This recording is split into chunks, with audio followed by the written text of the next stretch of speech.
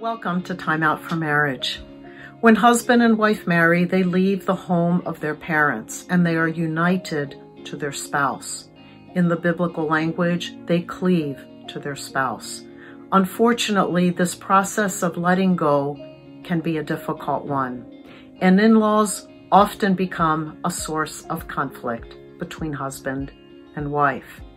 I'd like to offer a few basic principles for navigating this relationship with in-laws. First of all, make love your aim.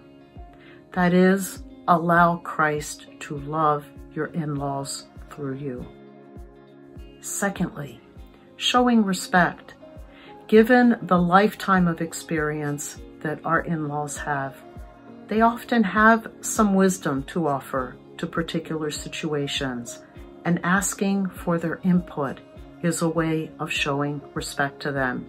You may not agree with it, you may not take their advice, but to ask for it, to show that kind of respect, is a good thing. Thirdly, to pray for your in-laws and to pray for your relationship with them.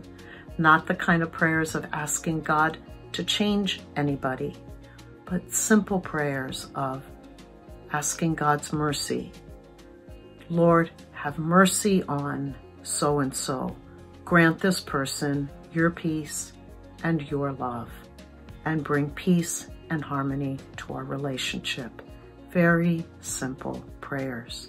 And finally, to work on being on the same page with your spouse regarding this relationship with in-laws, whether it's with a particular in-law or whether it's with a unit of in-laws, a mother-in-law and a father-in-law.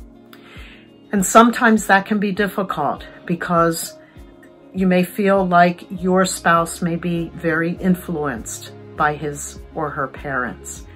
So finding a way to be on the same page and making mutual decisions about how you're going to navigate this relationship, what boundaries and limitations you may need to have in regard to how much time you spend with them, how you communicate with them, how often you communicate with them, and those sorts of things. And this can take years for younger couples to grow to the point of being on the same page regarding the relationship with in-laws. It takes time and it doesn't always happen easily and quickly. So, make love your aim, show respect, pray for your in-laws and your relationship with them, and finally, keep working at being on the same page with your spouse, doing together. Until next time.